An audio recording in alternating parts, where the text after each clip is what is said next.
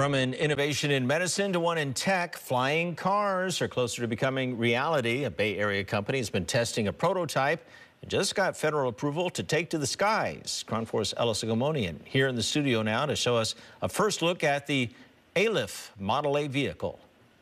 Ken, the innovation out of Silicon Valley is once again pushing the limits of the realm of possibility.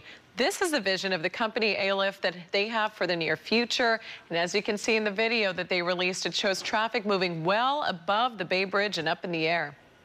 I grew up reading Asimov, Bradbury, and some other science fiction writers. And mostly watching Back to the Future, Blade Runner, Fifth Element.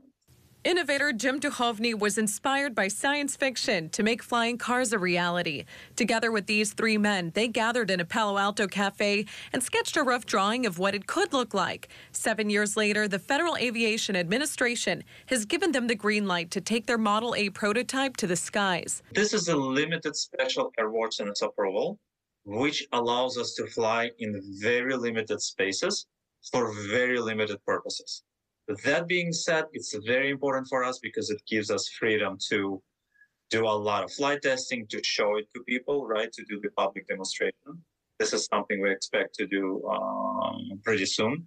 Duchovny believes this is the next efficient mode of travel, like the evolution from a horse and carriage to the traditional car. The ALIF Model A is 100% electric, fits in a garage, can drive on the road, and take off and land vertically like a helicopter, but with significantly less wind force and noise, according to the company. The vehicle is listed at $300,000, but the hope is to one day make it affordable by slashing the cost down to around $30,000 in the future.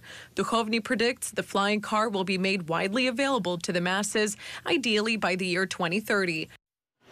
ALIF is already offering pre-orders for their flying car, $150 to get in line and $1,500 for the priority wait list. The FAA will have to continue to create regulations for airborne vehicles until then. And Ken, we'll just have to see what kind of vehicle licensing drivers would have to get approved for here in order to take something like this and operate one of them. Sideshows in the sky to come, I guess. That's exactly what I was thinking when I saw this. We'll see how it all works out. Love to get out of the traffic. To get out of the traffic. Thank you, Ella.